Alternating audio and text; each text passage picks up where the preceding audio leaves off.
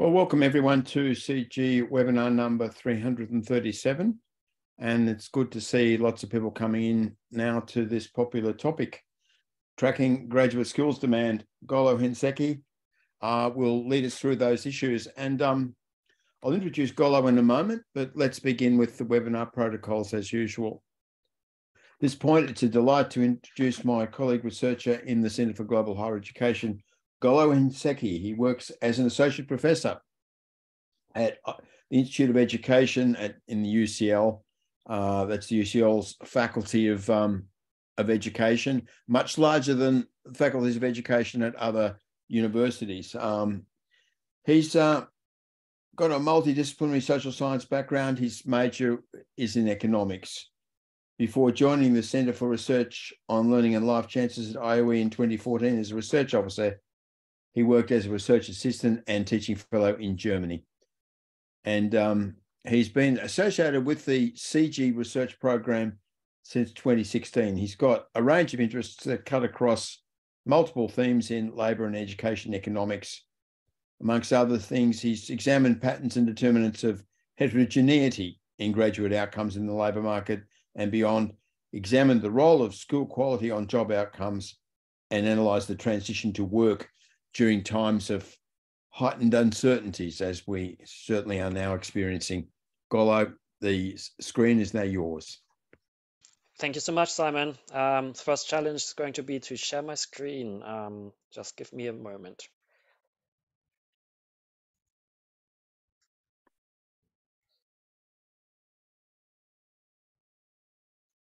Yes, we can see that, Golo. Okay, that's fantastic. I'm just switching to... Okay, great. Thank you so much for the kind introduction. Yes, I'm going to talk about tracking graduate skills demand, more specifically tracking graduate skills demand in Britain. This is ongoing work at the Centre for Global Higher Education, and this particular strand we aim to better understand the often varied graduate labour market outcomes through a economic demand side perspective. The project's overall aims are to understand better how employers deploy, draw, and value graduate skills. And in this presentation, I'm going to discuss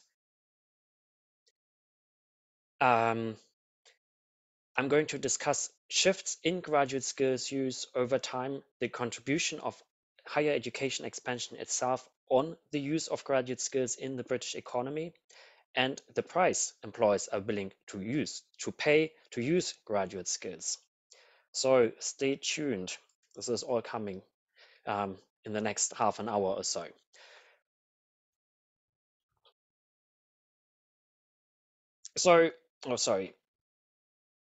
There's a vast literature on graduate labor market outcomes, and the backdrop is of course clear, is the massification of higher education. The British workforce has never been better educated. Graduate attainment in 2020 was about 35% in the age group 20 to 60 years, up from 13% in 1995. And there have been countless studies examining individual level correlates or predictors of graduate wages, and with increasing granularity. We know a great deal of what program characteristics or what programs, what individual characteristics predict later life earnings. While important for our understanding of the great variation in the monetary returns to higher education, these studies do not illuminate the potential role of job content for the observed returns.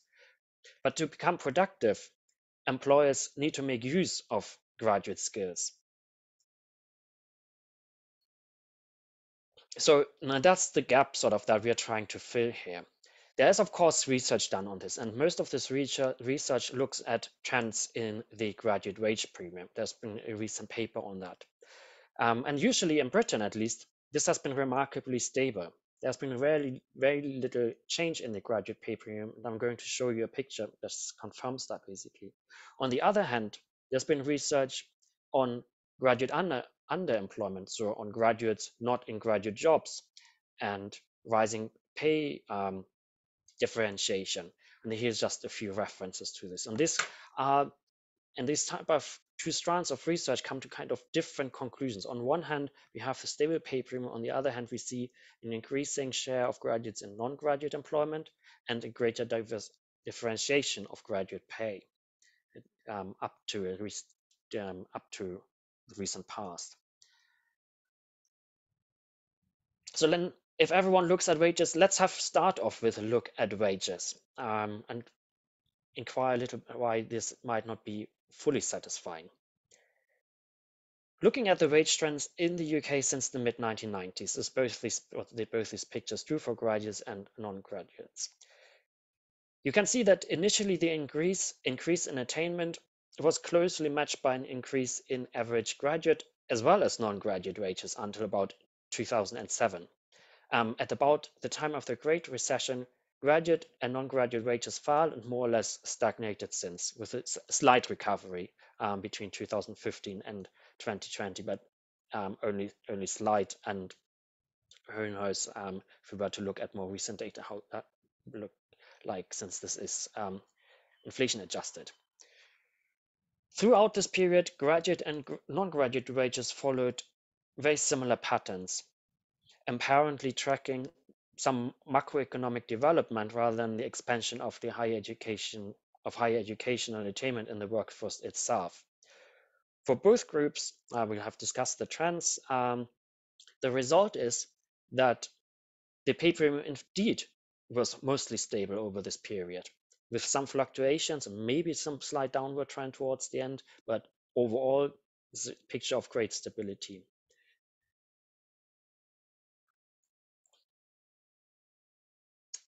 The rapid transformation from an elite system to a mass higher education system has thus not depressed the pay premium, nor is there any apparent relationship between the higher education expansion and the wage trends. And this picture of Britain's graduate labor market has led, this picture of Britain's graduate labor market has led to contrasting interpretations.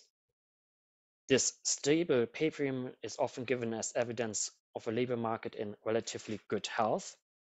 However, the sharp drop in graduate and non-graduate wages after 2007 and 8 challenges this interpretation quite obviously. The problem is that by looking just at wages, we can't really interrogate what's behind it.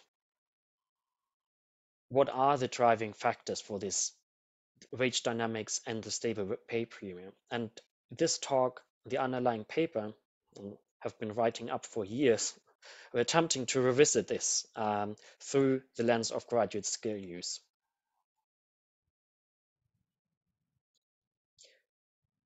So these are the objectives that I'm trying to cover in the next well, now about 20 minutes. I want to measure and track graduate skill use in the British economy since 1997, assess the impact of the HE expansion on graduate skill use in the British labour market, estimate finally the price British employers are willing to pay to use graduate skills. And a lot of this work actually draws on existing stuff. And particularly, I want to highlight work that Jeff Mason, who died after long illness in 2020, has done in this area. Very early on, after just the initial expansion of higher education, Jeff examined graduate recruitment and deployment in detailed studies of British industry. Two papers, one in 1996 and 2002. So these two papers really afford us an excellent view of what happened early on in this transformation of the economy and the world of work in response to the higher education expansion.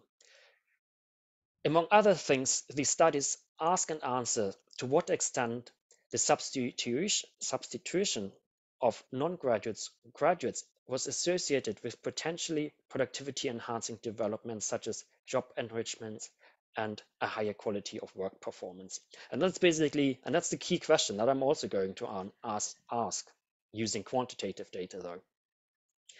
In this 1996 paper, so that's just a few years after the higher education expansion really kicked off in Britain, Jeff criticized the often static conceptualization of the nature of graduate level work, and this applies still today. It often ignores job enrichment and contradicts and also contradicts the implicit assumption, still held today as well, that growing graduate numbers will enhance industrial performance through job enrichment, through greater skills use. In the case studies he conducted, he found that indeed technological change and intensified competition genuinely increased graduate demand. Graduates were valued for their problem-solving, adaptability, specialist knowledge, and interpersonal skills. So all this generic skill stuff that you can find elsewhere in the literature. And to utilize graduate skills, employers reorganized old high-level jobs and created new high-level jobs, non-routine work. However, there was also an increasing differentiation of entry routes. Some graduates were recruited into otherwise unchanged routine jobs. Nonetheless, overall, up to this point, a fairly positive story with some caveats. Finally, maybe as well to mention is that employers were willing to pay higher wages for those enriched jobs. In this follow-up study in 2002, in 3 industries this time, the story became a little bit more nuanced. On one hand, the growing graduate supply was partially met by increasing demand for graduate level skills and specialist knowledge. However, there was also this growth in graduates entering less demanding jobs. This was not necessarily the end, because job enrichment can still happen. Job enrichment occurred through, firstly, a permanent upgrading of previously clerical or administrative jobs, or secondly, more temporary molding of jobs towards individual skill sets, where an individual graduate would take on additional responsibilities, duties, and tasks to mold the job towards their skill set. The main drivers for this permanent upgrading were the same stuff as before: technological change, organizational change, intensified competition, and as well, it may be interesting, more complex, more bureaucracy, basically. Nonetheless, he concludes that there are limits to job enrichment without the external drivers for high skill demand. And that brings me to my sort of framework, how we are going to approach this issue, and that's through what's called the task approach. In this task approach, jobs are conceived as bundles of tasks. A task is thought of as a unit of work activity that produces some output. That's on the job side. On the worker side, we've got skills. It's a worker's endowment of capabilities for performing various tasks. Individual skill determines how many tasks a worker can carry out, and employers pay for task delivery. This now intersects with the computerization, with technological and organizational change driven by digital technologies. Digital technologies take over job tasks that can be made sufficiently routine for automation, on one hand. On the other hand, digital technologies complement high-skill, usually university-educated workers in carrying out problem-solving and complex communication activities. And to illustrate this, I have created follow-up pictures to Bruce Chapman's kittens. If you have ever seen Bruce Chapman's talks about income contingent loans, there are his income contingent kittens. And now we have the grown-up versions of them, working very hard in their graduate job as slick and smart graduates, presenting their analytical findings, convincing their big boss cat to improve productivity processes, and so forth. You can imagine that computerization greatly helped them do all this fantastic work they are doing at their job. So the predictions, then, more specifically from the task approach, are that digitalization shifted task profiles towards cognitive and interpersonal activities, thus driving up skills requirement. Digitalization also enabled graduates to become more productive across a wider range of jobs, including in previously non-graduate jobs. So this would be the clerical and administrative positions Jeff mentioned that would be upgraded because, well, now you can do more with computers sitting there and connected to the internet and so forth. As a result, the demand and thus pay for university-educated workers rose in relative and absolute terms.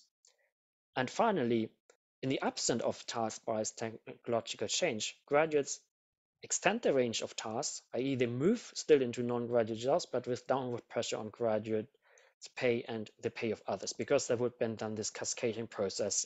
They move into non-graduate jobs. Those workers that were there before would have to move further down the job ladder. This is all drawing on stuff that I've worked on before, particularly with Francis Green, going on since the start of CG, really. We've used this approach to analyze graduate outcomes in Britain and elsewhere. One of the interesting findings from that research we've done during the first round of CG was the relationship between the higher characteristics of the higher education system at graduate skills use. For example, in this picture, don't want to go into too much detail here, we do find that the relative skill advantage of graduates, so the more skilled graduates were relative to the next best group, that would be usually tertiary or sub-tertiary post-secondary educational levels of educational attainment, the larger the skills gap was, the higher the demand for graduate skills in the economy. Same, we found a negative relationship between the dropout rate from higher education and this graduate skills use. So there was some evidence, basically what I wanted to say was some evidence that the quality of the higher education system itself was related to the graduate skills use. And while I'm not going to look at the international pictures in the following, we take one country, the UK, and look at what happened over the long term.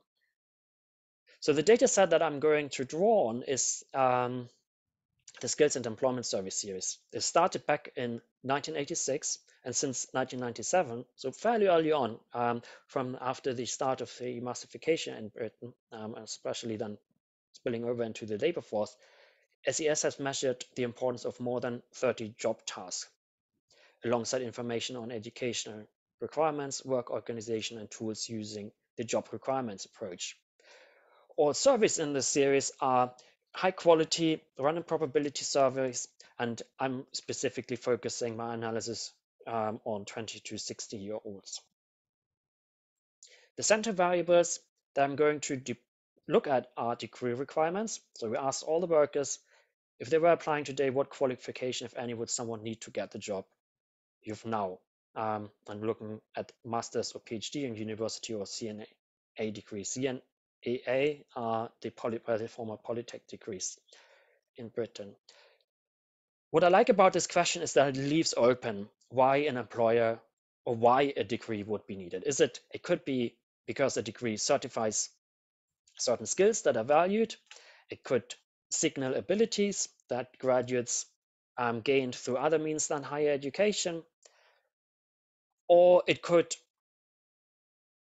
be it could signal some kind of credential, some belonging to a certain group, something beyond productivity. Then we look at the job skills that I've already mentioned, sort of 30 job tasks covering a whole range of domains. And finally, we have hourly pay, pre-tax, labor earnings, and income from self-employed, and that's then converted into an hourly rate using typical hours of work, on, of course, inflation adjusted. So just to give you an impression of how we sort of thought about graduate skills use and how we got everything into one index, we look basically at all these different domains and then combined the task measures into an index of graduate skills use as the predicted probability that a job requires degree qualification given the task profile. So that was our way of combining them into one index. There's certainly other ways, but this one works for us. And I'm going to show you that it produces quite interesting results. Talking of plausibility and validity of our index. So that's actually what I'm going to talk about right now. So across occupation, graduate skill use was highest for corporate managers and senior officials, legal professionals, and research professionals. So right at the top of the top three major occupation groups, and they are usually summed up under high skill jobs. So this is a clear relationship between our graduate skill use measure and what those people who designed the official occupation classification thought as high skill jobs. We also correlated our graduate skills use index with wages, with graduate wages and graduate self-reported skills utilization, and found that the skills use index clearly predicted wages and skills utilization over and above the simple index, whether a degree is required or not. So then moving on. So after setting all the scenes, after all the scene setting, let's move on to actually some of the research findings. So first, we were interested how graduate skills use developed vis-a-vis degree requirements. And you can see that in this chart. On the left-hand side are the degree requirements plotted. And on the right-hand side is the graduate skill use index over time. As you can see in this chart, up to about 2006, changes in the left and right-hand side more or less overlap. This suggests that there was a task-warranted expansion of degree requirements. Basically, degrees rose degree requirements rose alongside changes in the way work was carried out. From 1997 to 2006. However, around 2006, 2012, rising degree requirements decoupled from changes in job content. You see the huge change in degree requirements with very little change in graduate skills use. It is possible that they've realigned again after 2012, but the evidence on that is a bit weak. Can't fully confirm that. Besides the change overall, it's also interesting to look at what point in the job skill ladder those graduate skills use expanded.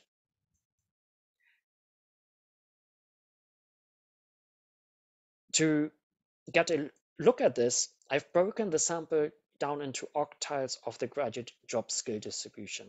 In other words, I created an occupation hierarchy from low level to high level work. You see that ranked here in this chart. And then I looked at within each segment how graduate skill use rose over time. This chart displays the true changes over the 2 decades, 1997 to 2006 and 2006 and 2017. The theory of task bias technological change would predict that graduate skills demand was particularly at the top and high level work, and we indeed find that for the first decade this hold. However, compared with this first decade, there has been a slowdown in the expansion of graduate skills use, with a relative largest drop at the top end of the distribution. It's clear something has happened between these two periods. Something broke.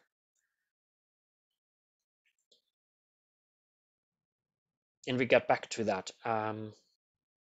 Next, we examined we were interested how workers' human capital, in other words, their education and attainment, mapped to graduate skills use. We find graduate skills use systematically varied with indicators of workers' human capital.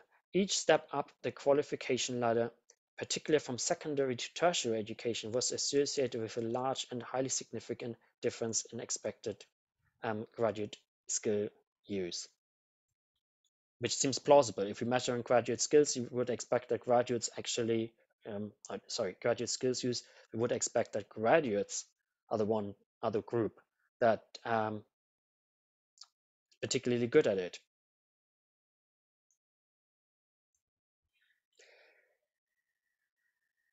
That's what you basically can see here.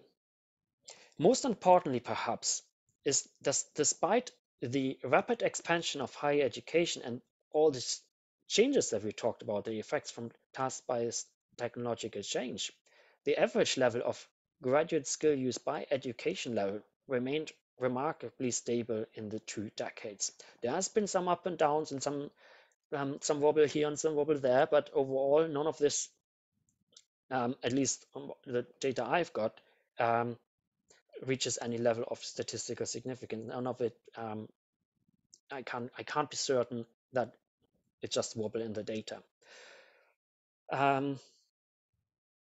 So in other words, there's no strong evidence that the mapping of educational levels to graduate skill use levels has changed. Looking at this metric, the typical graduate has not moved down the job skills ladder.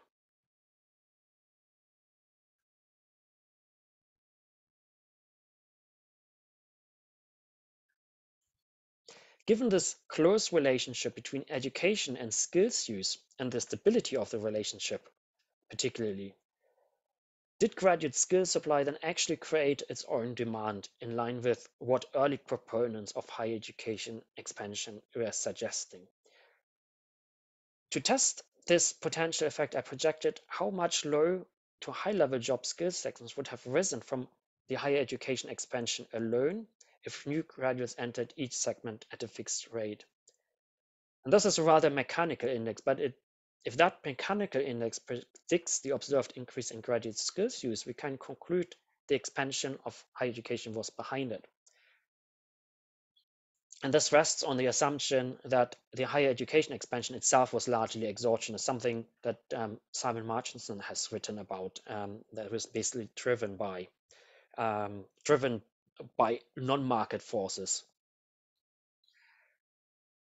During that, we find there was a close relationship between the projected change in high-level work due to the expansion of higher education and the observed increase in graduate skills use. In all, the expansion of higher education attainment in the UK workforce explained nearly 50% of the observed increase in graduate skills use. So we talk between 1997 and 2007. So that's sort of the school society argument. Actually, there is a transformation happening here due to higher education expansion. However, and that's a very interesting finding, the impact of the continued higher education expansion on the growth of graduate skill use dropped to near zero after 2006. And that's the thing that broke that we saw earlier.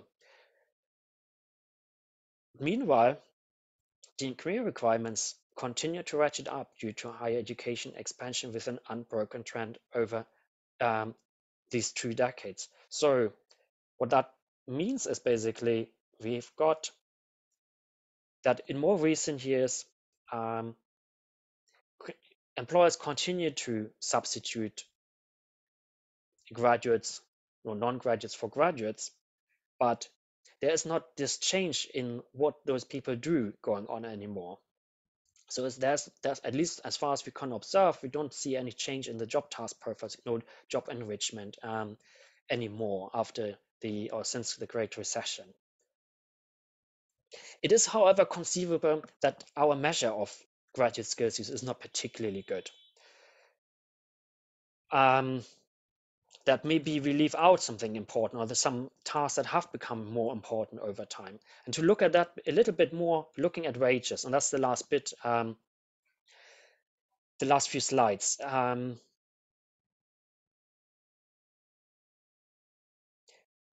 For this, I again collapsed the data into job skill age. I collapsed the data into job skill age region cells by survey year when I sorted these cells into either graduate skills use and plotted the wages against those graduate skills use figures. I obtained the chart that you see in this slide.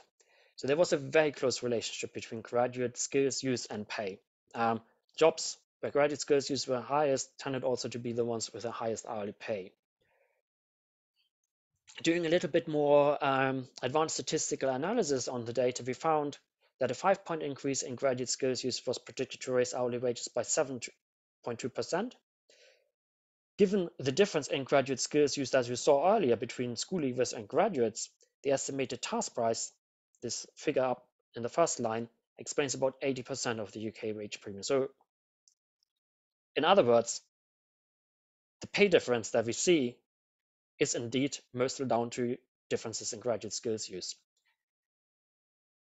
Interestingly, degree requirements themselves, so the stuff that still keeps growing, did not affect pay over and above skills use. Graduate skills use retained its high wage premium throughout the period with no change. The wage premium was furthermore similar across the job skill distribution. In other words, just increasing graduate skills use a little bit, some even further down at the job hierarchy, increased wages independently of whether you're a graduate or not. So bringing this all together, graduate skills use rose since 1997, but there was a slowdown after 2006. Degree requirements continued to increase. Graduate skill use rose with the inflow of graduates. However, around the Great Recession, there was a decoupling of the graduate supply from increasing job skills, coinciding with a weakening relationship with graduate skills use and degree requirements.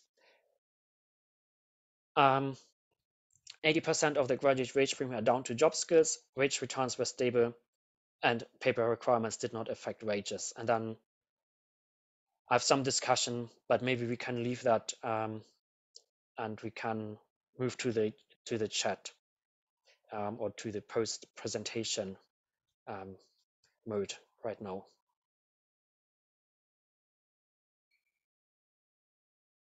Well, thanks, Golo. There's a lot there to think about, and I hope that our large participant audience is thinking about its questions because we need some questions in the chat. But let me start the discussion. We've all known for a while that qualifications perform multiple roles. They're not, only one of their roles is the signal skills, and they are a convenient device for sorting pools of applicants for jobs, and regardless of whether the particular training is going to be used appropriately for the particular job. But I just wondered if you haven't put your finger on the explanation here for the slow growth of productivity in the UK, which is perhaps the central macroeconomic concern of many economists who focus on policy issues. Because here we have a combination of things which would on the face of it, explain productivity slowdown. You've got wages to graduates staying up, you've got graduate numbers expanding, and you've got the use of graduate skills not going up at the same rate as the expansion in the graduate labour market. That would seem to suggest that the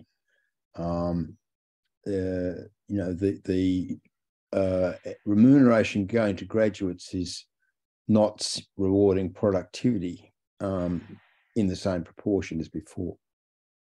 Yeah, I've thought about it is tied in.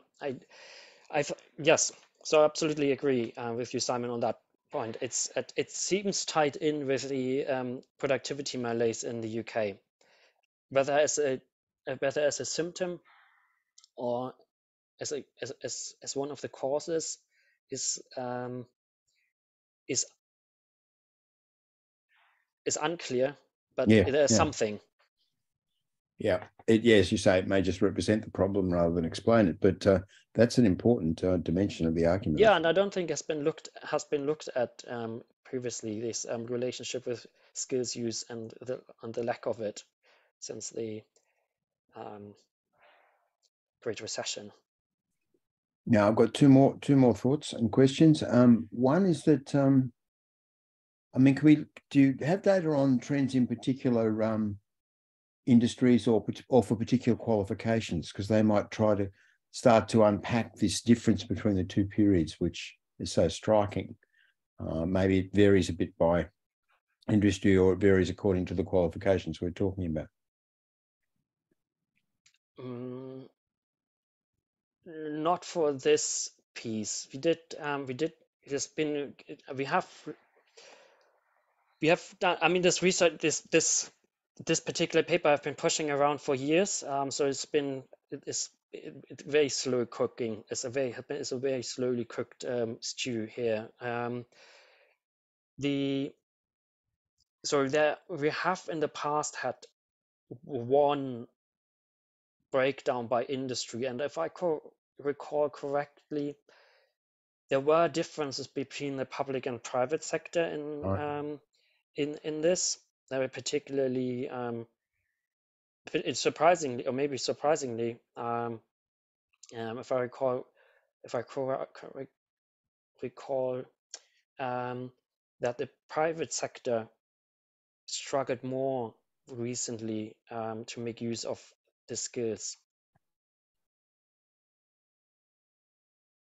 The other thing I wanted to ask you about was the thing that broke, that you've referred to a couple of times. I mean, you must have thought about this, and I realize this is getting us into speculation here, and there's a larger kind of set of contextual and factors at work than that are encompassed by the data that you're working with, which makes it complicated. But what do you think is the thing that changed?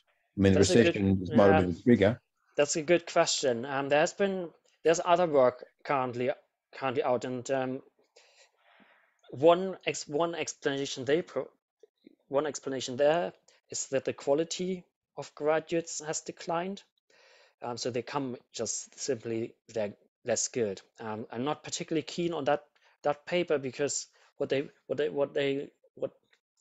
show is that graduates have become relatively smaller compared with the rest of the population, and then conclude from that, well, they're smaller now, they're so little less smart. I mean, of course, it's not entirely implausible that story holds. So quality could be issues with graduate quality. There could be issues with matching, and somehow graduate skills aren't going to the jobs where they are needed.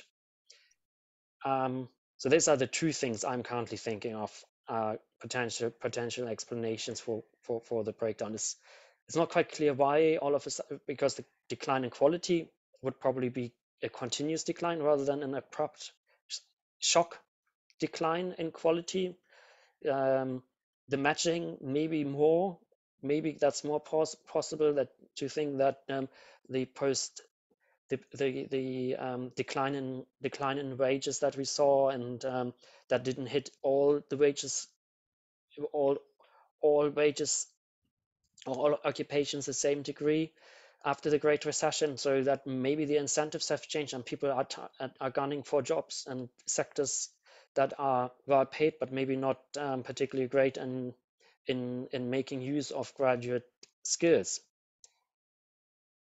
productively.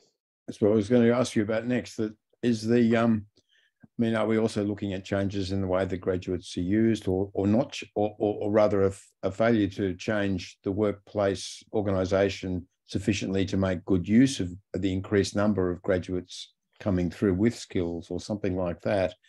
So there's this sort of supply side and there's a demand side, isn't there? And there's that presumably you can't keep throwing qualified people onto the labour market and expect their skills to be used the same way as their predecessors. There needs to be a production process which can utilise those skills.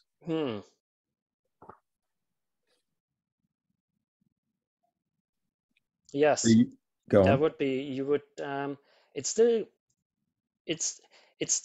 contrast between. What is staggering is maybe not staggering, because that's too strong a word. But what it's, on one hand, the employers are clearly still willing to pay for those graduate skills, but somehow not expanding their use, or struggling to find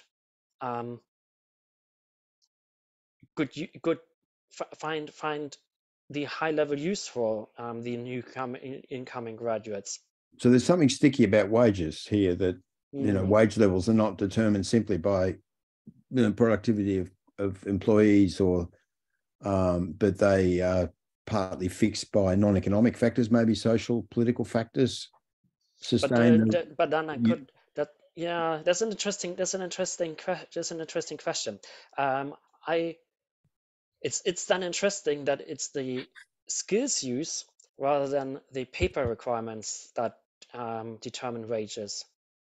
I would expect if it were non-economic, non-productivity factors, I would have expected it to come through the degree, so the degree requirements, but they didn't pay anything.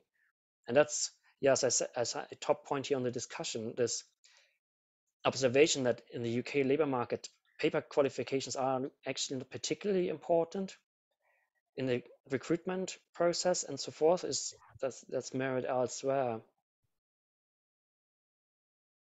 Another question is about the comparative position. Do you see similar great change occurring at the end of the 2000s in other countries, in comparable countries in Europe, for example?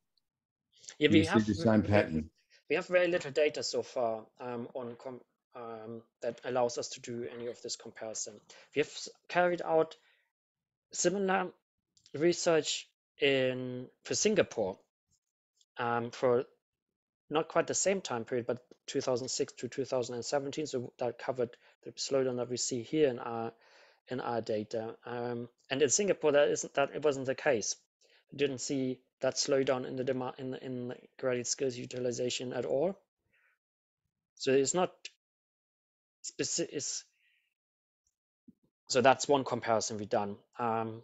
Once the OECD's PX survey, the survey of adult skills is coming out in 2024, it would be possible to do a broader comparison across countries and see if what's happening in the UK is unique to the UK labor market and situation that the UK is in with Brexit and so forth, or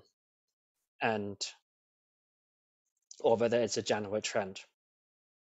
Yeah, it'd be surprising, wouldn't it, if there was this dramatic shift in the UK and nothing happening elsewhere? Even if the UK's position is, as you say, specific in some respects. Obviously, it's undergoing a macroeconomic slowdown, which is probably unique in the EU. But even so, the shift is really striking towards the end of the 2000s and before Brexit, of course, comes on the scene, and well before, really. Well, we have a puzzle here, Golo, because nothing's appearing in the chat. Well, I hope hope ESRC sees the same way and pays for another round. Right. I'm puzzled by why I'm not seeing any interventions in the chat, and I've never seen that before, and this is 337th webinar. Here we are, Christina Lima. Good on you, Christiani. Can I bring you in at this point? I'm going to invite you straight into the webinar and to put your question directly to Golo. Hello. Hi. Here she is. Fire away. Thank you so much, Golo. Sorry, I'm just in a co-working space. So I work in higher education and I'm interested in researching about higher education. And I was just wondering what your perception is of low value courses and how does it link with your research? I know there's great interest on this right now. It was one of the motivations to look at this data, because the argument is often brought, well, we look at by policymakers and administration that we look at wages and then conclude from low wages, well, this must have been a low quality course. And one of the aims was to interrogate that assumption, what is actually behind those potentially low wages. Well, if now the maybe a bit depressing news is is potentially skills use differences. There's a good, at least in the UK labor market, it seems that wage differentials do reflect differences in skills utilization. Whether that then means that the higher education itself, or whether higher education or something before higher education made it hard for this graduate then to find well-paid work that utilizes skills is a different thing. The one thing, that's one point. The other point, and that's maybe more important, is the long-term thing. Of course, when we don't have any growth in graduate skills use, it becomes more of a redistribution. So this argument of low value qualification only really applies because, well, if that segment is not growing in a productive way, there aren't really the only way for graduates from colleges and universities from lower in the pecking order is to go into jobs that are more routine and less well paid. If we had more growth in graduate skills demand, that wouldn't be such a big deal. As my feeling, as speculation, but my feeling is this whole debate about low value degrees is only a sign of the growing positional importance of higher education due to a lack of productivity growth. Mm-hmm. Yeah, always a factor, isn't it? But the balance between the two elements, productivity and signaling, changes, doesn't it? No. Over particular circumstances. Now we've got more activity in the chat. Good to see. Jocelyn Crouch, you're next. Come in, please. Hello, thank you. Thank you for this. So I put in the chat, I'm wondering about that blue fan visual. So forgive me if this is like very basic in your field, if I'm not aware of it. I was wondering of how you differentiated those different skills, because there's some terms in there that I was thinking like, oh, I wonder how they divided these as separate categories. Which ones might, like, did you have debates about which might be subsets of other skills, and then the difference between skills and like just character traits and general talents? So you mentioned it a little bit, but I'm wondering if you can unpack it a little bit. It may be very familiar to you, but new to me. So I'm very curious. Thanks. Yeah, so you're absolutely right. And the word skill here is used in a very broad way, in the broadest way, actually. It refers to knowledge, more traits type of stuff, work organization when it comes to task discretion and task variety, and the use of tools. So I was very vague on the term skill here. The paper, when it comes out, explains a little bit more. So in principle, I use this visualization only to show sort of the domains we cover or look at, consider as part of graduate skills use. We use then we don't actually group the individual items that relate to this task. We just use all these 30 variables and bunch them together. So that's Great. That's very helpful. Thank you. Yeah, and I mean, yeah, I don't know. There are some interesting aspects here that is maybe worth looking at, that are worth highlighting, let's say. So, for example, task discretion is something that is often taken as an indicator of, so there's job autonomy, so how much control someone has over their job. That's often taken as sort of a central measure of what is a graduate job. Then there's the computer use itself, which is, of course, growing throughout this period. And it's very clear that it's a central driver of what's happening in terms of increasing skills use. I hope that explains a bit more. Thanks, Golo. Let's bring in Anand Chen at this point.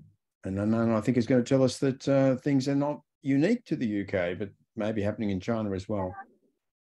Yeah, thank you. Yeah, nice to meet you here, Golo.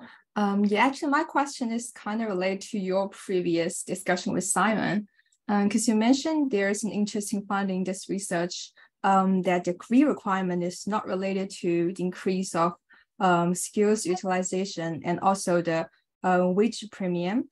And I think that happens in Chinese labor market as well, because Certainly, degree qualifications are very important when looking for jobs, but actually graduates are also struggling to decide which one is more important, either skill development or degree qualification.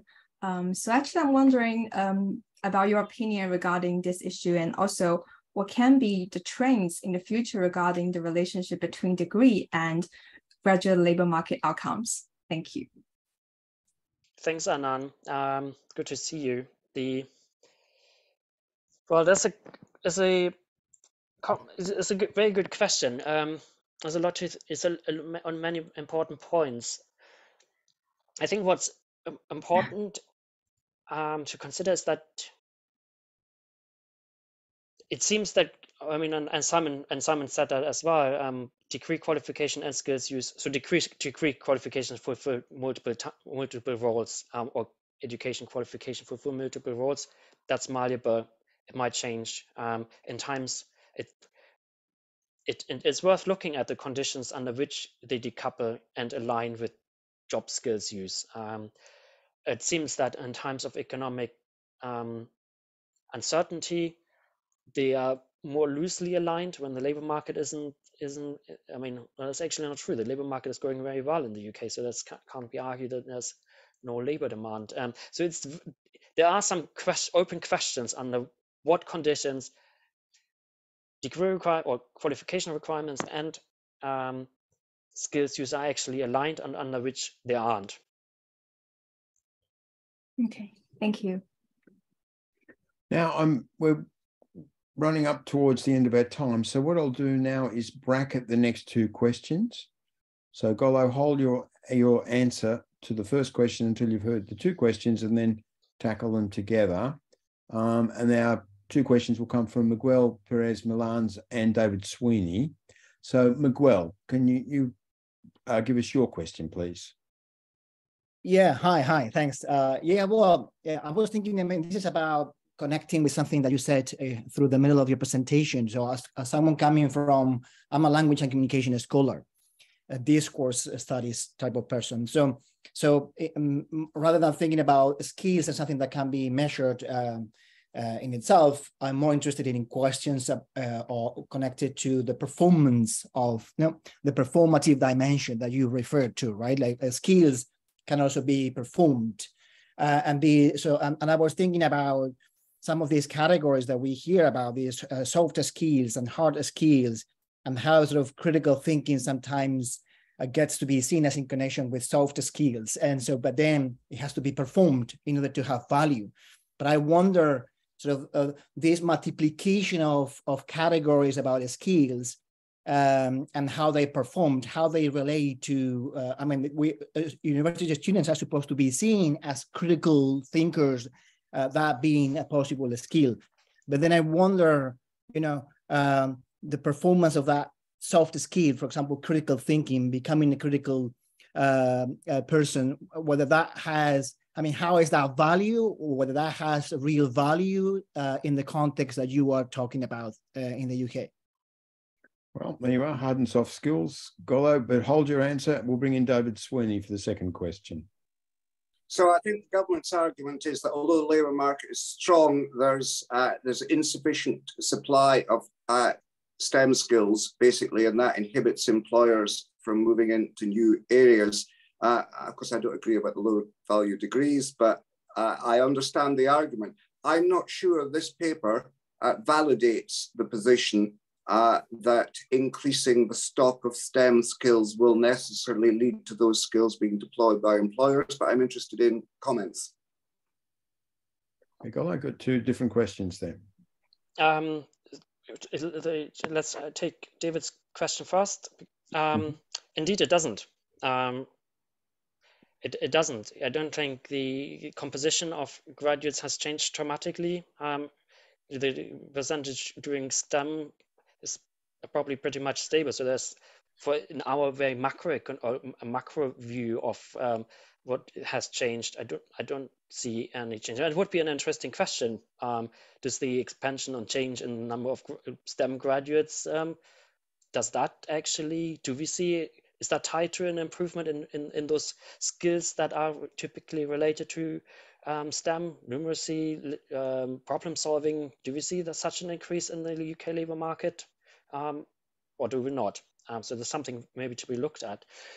The hard and soft skill question and the value, indeed we mix them all together here, haven't really differentiated between hard and soft skills, and value is measured, I mean, yeah, with a very economist's eye on value and through wages. So limits, yeah, that's our value judgment here, are then how much employers pay. Is that answering your question, Miguel and David? Yep. Good. Yeah, thanks. Thank you. And we're going to have to move to the close, I think, slightly earlier than usual. But we are just a minute or so short of the hour. Golo, I think that you've opened up a lot of questions there. You've given us data which we can, we can work with. I think that dramatic shift is really helpful to see. And you've added fuel to the blazing argument about the use of graduate skills and about the value of degrees without conclusively tying off the issue. But what's your next step in this kind of inquiry? What do you want to know next that will help you explain this historical pattern? Tie it in more directly with productivity developments, to get that angle. We are also very pleased that the Skills and Employment Survey is going to be in the field again. It's got funding for another round, so we can extend the time horizon and look at what has happened actually now post-pandemic, around the pandemic. Do we see in a continuation of previous trends, or have things rekindled in a way? Do we see any long-term impact of Brexit, the pandemic itself on graduate skills utilization, that sort of stuff? So it's fantastic. We also, maybe I can, before we turn off, we're also planning a little workshop, asking some of the questions that we've talked about, particularly the international comparative element. And if you're in the audience are working on similar topics, this is a pre-announcement call, or pre-announcement that a call will be open at some point in the beginning of March through CG channels and SGHE channels for an in-person event in 11th, 12th of September, where you can submit an abstract. Very, very welcome. Look forward to seeing a lot of people doing research on this. Well, that looks really interesting. I mean, 11th and 12th of September, post-summer. Get down to business in the new academic year with a good look at questions about graduate outcomes and international perspectives, as well as the national data. So great opportunity, I think, to take the argument further. I'm aware of the time again, and I should perhaps say that our next CG webinar, number 337, as in fact is today was 336, is you, Bahal Lucy, talking about international education in Hong Kong, paradoxes of intercultural communication, adaptation, and acculturation strategies. So very different shift, but in some ways the issues about graduate employment and employability still there, I think, in the discussion of intercultural communication in Hong Kong, which is a very graduate labour market aware place. So thanks, Golo, you're our expert, and it's really valuable to have you on the CG webinar programs, and we hope we'll have you back. And we certainly look forward to this September event, which will open up the questions in more detail. Thanks for today, and goodbye for now to everyone. Thank you.